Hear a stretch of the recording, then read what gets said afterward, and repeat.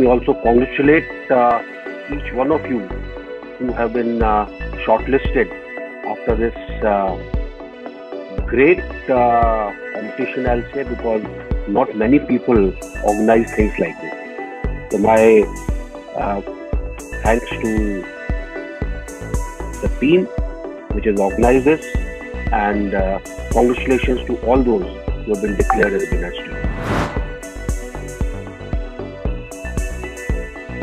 Truly believe that yes, we have equal terms. I think unless this kind of an attitude change comes, things are not going to happen.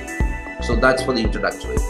देश के प्रधानमंत्री नरेंद्र मोदी जी ने आत्मनिर्भर भारत की जो कल्पना की रूपरेखा रखी, उसमें एक बहुत बड़ी बात है कि हम इतने बड़े कैलेमिटी से जाते समय कैलेमिटी में केवल रुक के रहना, ऐसा उनका नेचर नहीं है। कैलेमिटी से अपॉर्चुनिटी में कन्वर्ट करने की वो ताकत रखते हैं।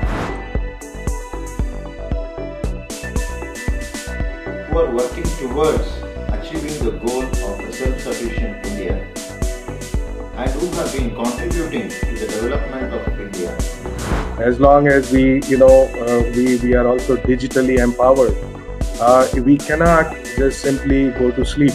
We cannot deactivate ourselves because these are critical times. I think it kind of resumes what I do in France. Yes, it's been almost 38 years. मैं सुलेखा चंद्रा आत्मनिर्भर भारत अवार्ड्स के मंच से हमारे माननीय प्रधानमंत्री श्री नरेंद्र मोदी जी का अभिनंदन करती हूँ और हार्दिक आभार प्रकट करती हूँ, जिन्होंने हमें आत्मनिर्भर भारत का लक्ष्य दिया। Namaste. I am Rajesh Dinubhai Patel. By God's grace, today is such a momentous occasion for me to receive this prestigious Atmanirbhar Bharat Award on behalf of my company, AM Accounting Private Limited, based in Vadodara, Gujarat. This award is token for all efforts of my team. I am thankful to panel of IAF for believing and handing over me this award.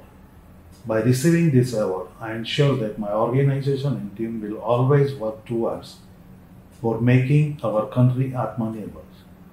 Jai Hind, Vande Mataram.